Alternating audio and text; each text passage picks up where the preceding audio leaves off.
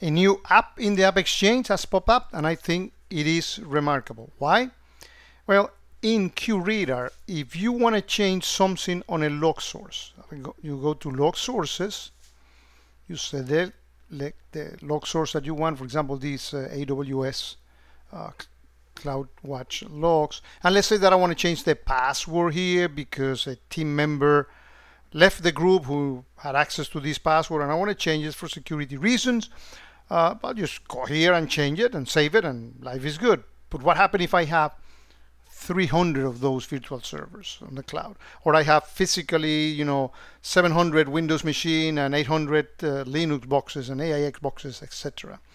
That can be a very painful proposition going one by one, and that's why this version 2 of the log source management app has been created.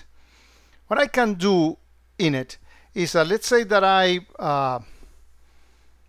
can take any log source, like for example this one, right? I can actually select them all and do edit and modify whatever property I need to do, save it, and it will do it for all of them at once. Very good.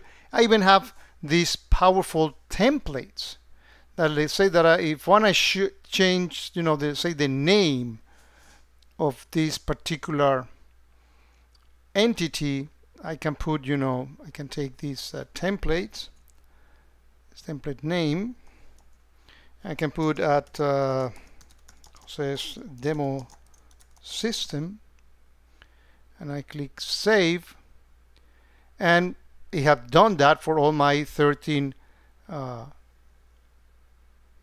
Windows servers, as you can see here.